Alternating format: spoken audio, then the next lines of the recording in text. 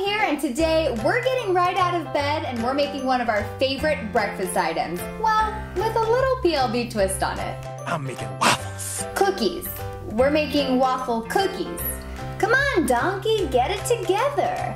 So this breakfasty dessert may be a little out of the ordinary for us pretty little bakers, but you guys have to trust me.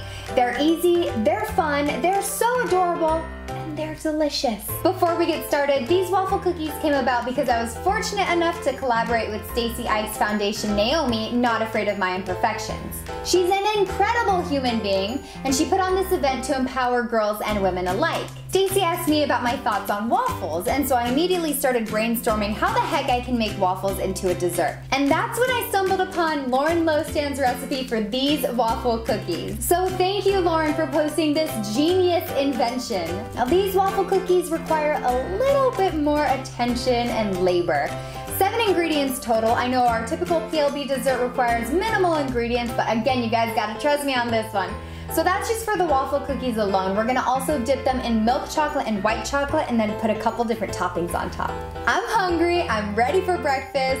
Let's grab all of our equipment and ingredients and let's start baking. These waffle cookies require 1 cup of unsalted butter, 1 cup of sugar, 1 teaspoon of vanilla, 3 eggs, 2 cups of flour, a teaspoon of cinnamon, and 1/4 teaspoon of salt. And for the equipment, you'll need a waffle iron, cooking spray, a stand mixer or a bowl with either a hand mixer or a whisk, a spoon, and last but not least, you'll need a baking sheet lined with wax paper just to allow the cookies to cool. Okay, I know it's a lot. Trust me. Just trust me, guys.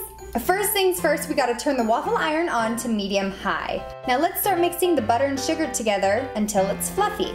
You wanna give yourself a good 5 minutes.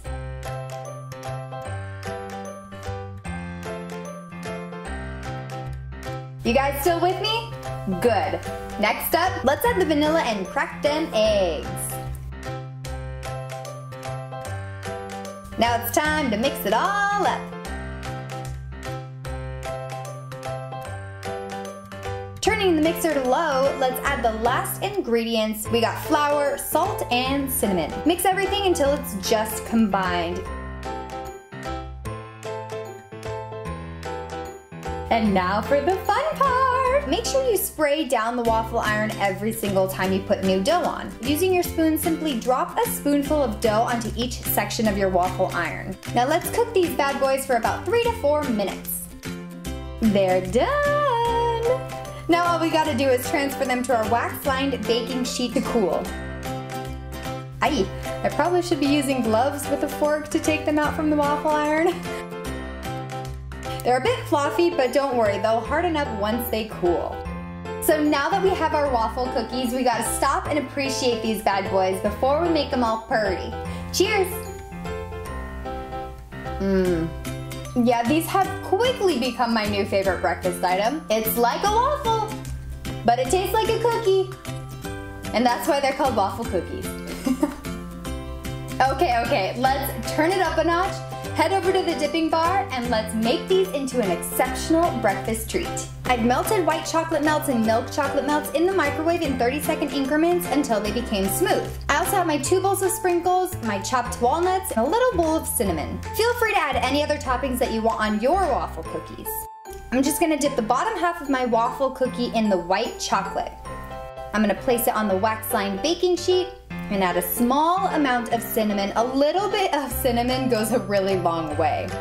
Next, I'll dip this waffle cookie in the milk chocolate, add some sprinkles, and pretty much just keep repeating until you are completely satisfied with your waffle cookies.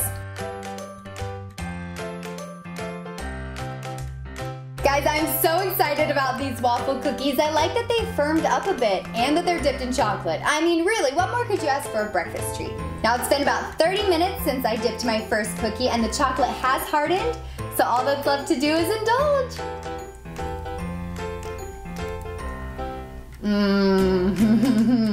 I like that you can really taste the cinnamon in these cookies. Like I said, a little bit of cinnamon goes a really long way.